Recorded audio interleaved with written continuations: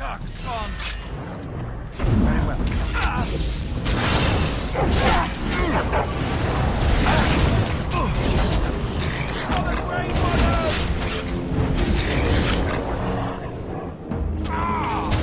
Begin the onslaught. Begun.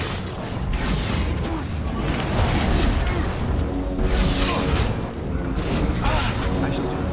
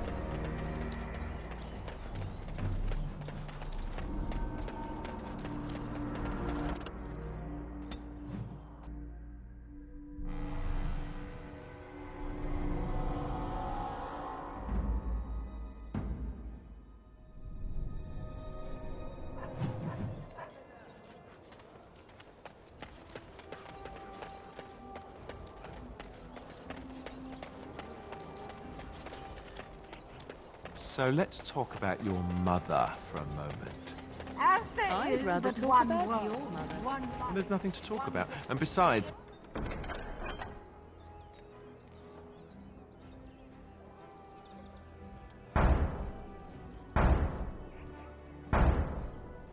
Isn't your mother a scary witch who lives in the mid...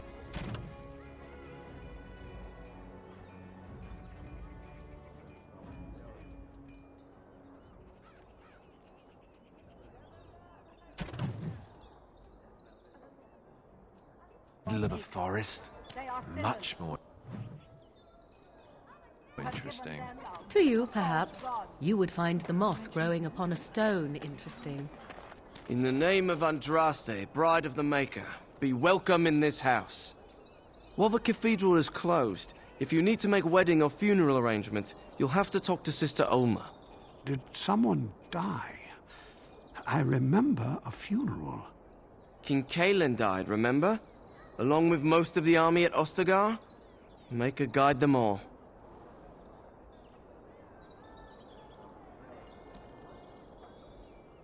That which you fear, living in the shadow of death alone, I have seen it is only a cloud passing before the sun. The death toll at Ostagar was staggering. We've had a funeral every day for a lost son or daughter of Denerim, and we've many more yet to hold.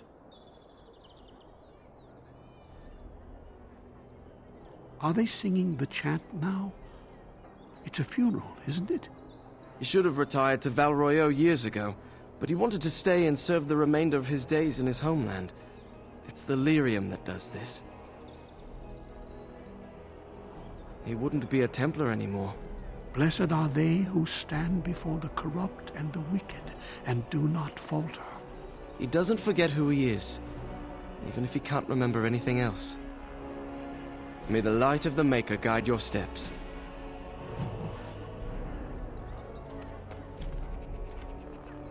Strange that matters can be so tumultuous and yet the day still be so bright.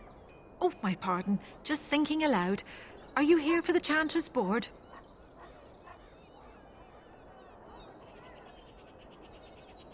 Well-armed individuals that visit the rectory tend to be here for that.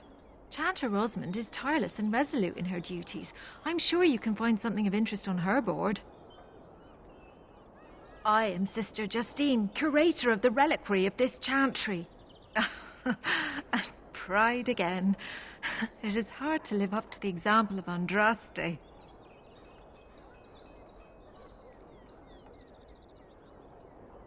The archivist tends the books, and I tend the sacred relics. I also search for more to add to our collection, which is more difficult than it sounds.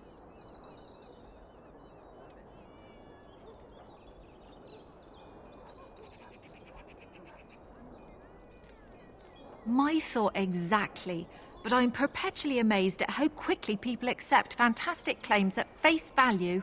A hawker on the street will claim to have an actual finger bone of Andraste. In this city alone, you could make the skeleton of 10 prophets from fingers alone. Curators often accept them as genuine. I worry about the authenticity of even our most holy artifacts.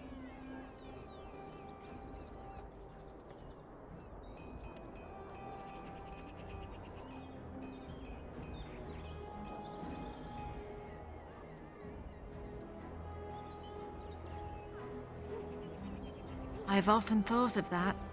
When I was a curator of a much smaller chantry in Orlais, I thought that false relics slipped through because of laziness.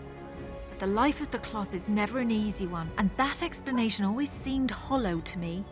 Now I believe it's the seduction of the divine. We all want a personal connection to the Maker. We want to believe that what we hold in our hands is the actual sandal that slipped from Andraste's foot before the fires consumed her. Faith is of the heart, not of the head. When the heart is ungoverned by reason, charlatans have powerful tools to deceive.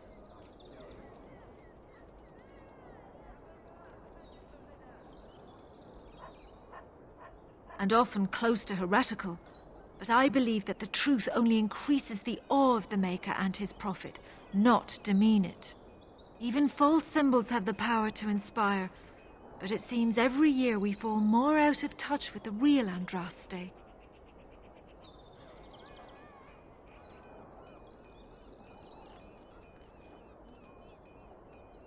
You've shown admirable patience listening to my diatribe before.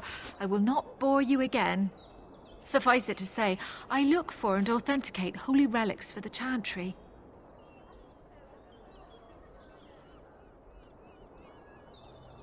Certainly, my research indicates that all of the ashes were gathered into a pot or urn, but it's been lost for centuries.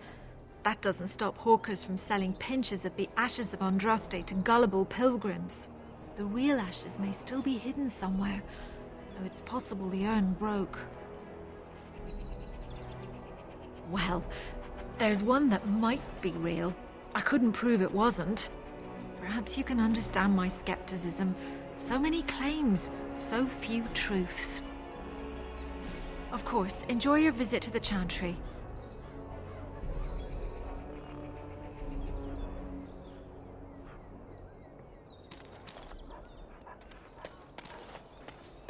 As there is but one world, as there is but one world, one life.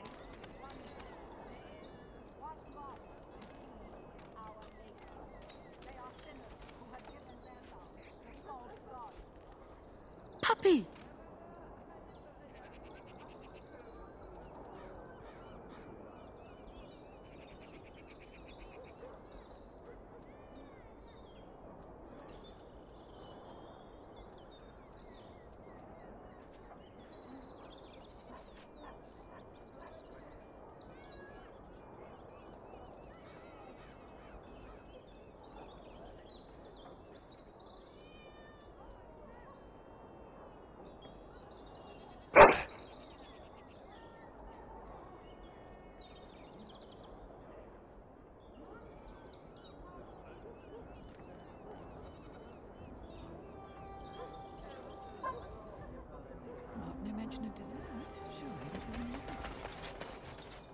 All men are the work of our Maker. What do you need? The highest fate. Those who bring The one who repents, who has faith unshaken by the darkness of the world, and roasts not, nor gloats over the misfortunes of the weak, but takes delight in the Maker.